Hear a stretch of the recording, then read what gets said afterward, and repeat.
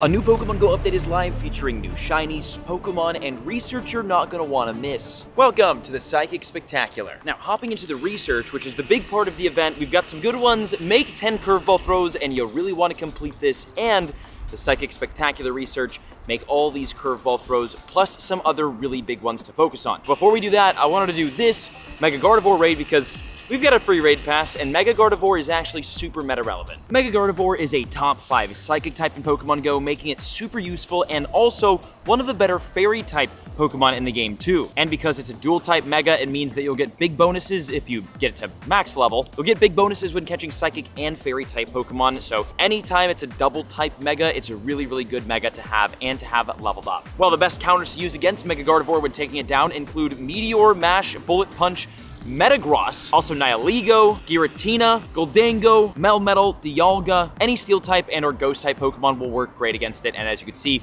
we just tore through this thing. It's easier to take down, and it can give you a shiny. Dang it. But there's some curveball throws. Boom. All right, caught. Well, now that that's done, let's use our daily incense to get a feel of what these new spawns look like, because honestly, they are great. There are a ton of very rare and shiny Pokemon in the wild right now, and we've got to get these curveballs anyways to finish off this research, which again, really, really good stuff. So, daily instance down, let's do it. And to start off with us today, it's Solosis, which actually is the brand new shiny in Pokemon GO that came out during this event. Solosis and its evolution, whatever it's called, but the shiny looks like this. So it's not, well, it's not the shiniest shiny that ever did shine, but it's new. And the next one, oh, Solosis, Ebra, Routes, Egg. Oh my god, no, no.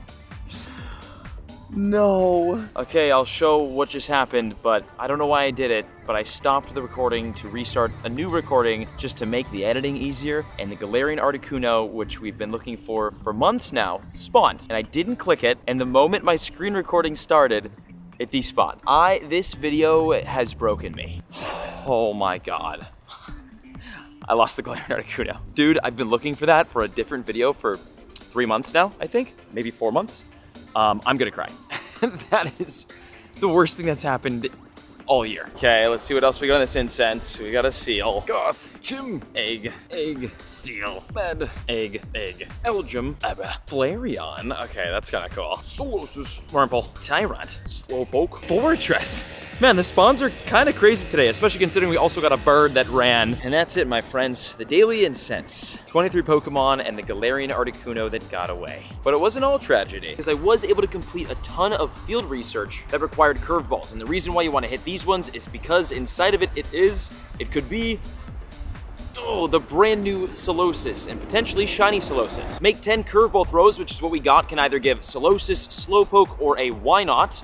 Wobbuffet, not why not, Wobbuffet. Catch 5 Psychic Pokemon either gives you an encounter with Solosis, which could be shiny, or it gives Pokeballs, Great Balls, or Ultra Balls. Make an excellent curveball throw gives either Inkay, Kadabra, or Metang. That's a really good one. And then spin 5 Pokestops or Gyms gives you either Solosis, Stardust, or Pineapple Berries. Now we got the field research out of the way, and we'll keep working on that, and something else we're working on actually are the 7-kilometer eggs, because inside of them, we do have some special hatches, including Wynot, Chingling, Smoochum, and Solosis. All of these Pokemon can be shiny except for Chingling, and apparently, Solosis hatched out of the 7-kilometer eggs has a higher shiny rate than the other ones. It means the shiny is boosted for Solosis, but whenever there's a shiny boosted in the 7-kilometer eggs, we hatch a bunch of eggs, we never get the shiny, so be careful with that. But I do have a batch incubating, and we will hatch those later in the video, so stay tuned to see if we can get that brand new shiny Solosis from them. And that's not all with this event, or with the research. Okay, just took down a Shadow Pinecoat raid. I think this could be a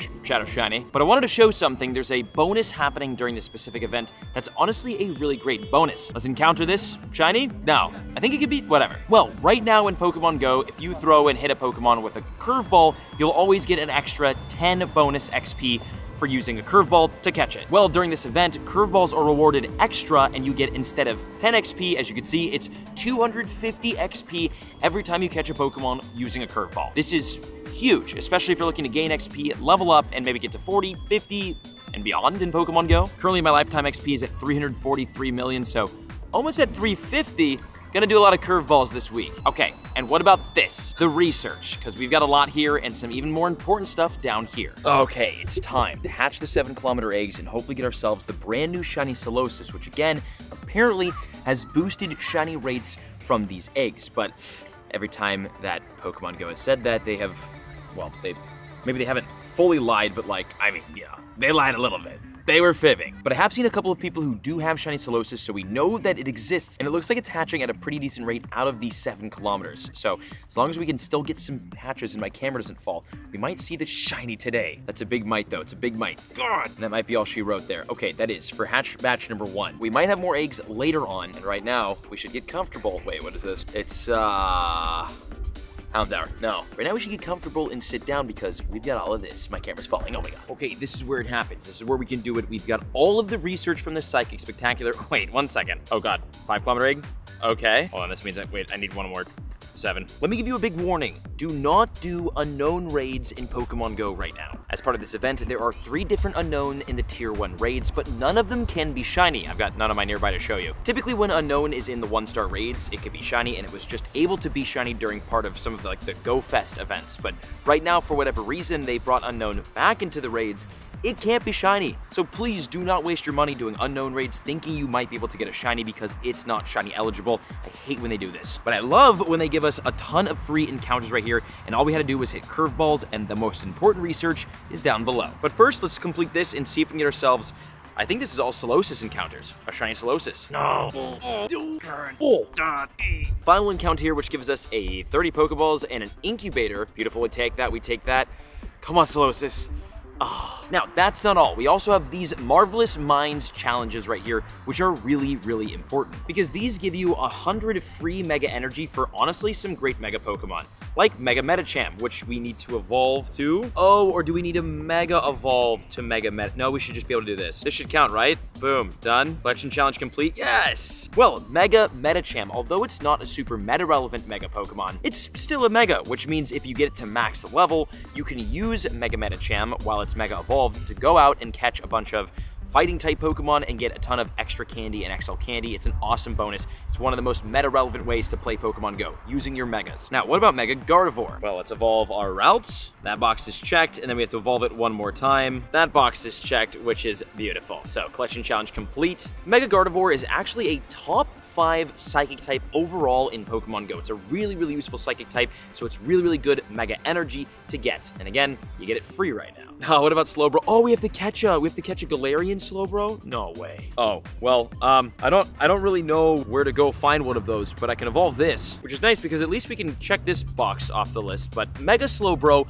also not super duper meta relevant, but it is helpful because it is a dual water and psychic type Mega, meaning getting it to max level will give you the ability to boost candy and XL candy collection for both water and psychic type. 2 different typings. Really, really useful stuff. Okay, so I need to find a Galarian Slowpoke somewhere spawn around here, so we'll get that. But we can get this, and this is the best one. Also, I have like a random shiny 2020 Abra.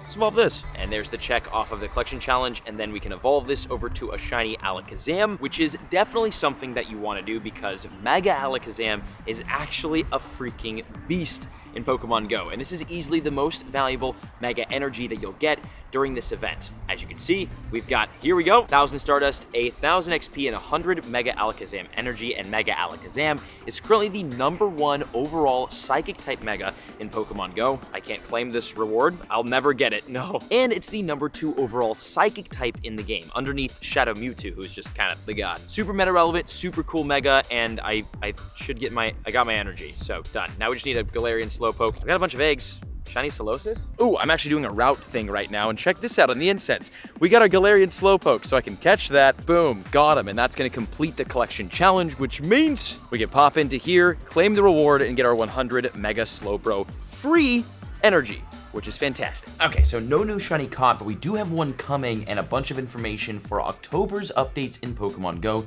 that I want to go over. For starters, in the month of October, the 5-star raid bosses to expect. We've got Raikou, Entei, and Suicune from September 23rd to October 6th, all of which can be shiny. Then we've got October 6th to October 20th, a brand new shiny Ultra Beast, Shiny Guzzlord, which looks honestly fantastic. Then Darkrai from October 20th to November 3rd. The Mega Raids will have Mega Gardevoir from September 16th to October 6th, Mega Gengar from October 6th to October 20th, and Mega Bayonet from October 20th through November 3rd. Also, Shadow Moltres will be in the Shadow Legendary Raids during the month of October, but the thing that Pokemon Go shared shows Shadow Moltres not having its shiny available, which is odd because Shadow Shiny Articuno and Zapdos were released over the past 2 months, so naturally Shadow Shiny Articuno Moltres, sorry, would come out in October.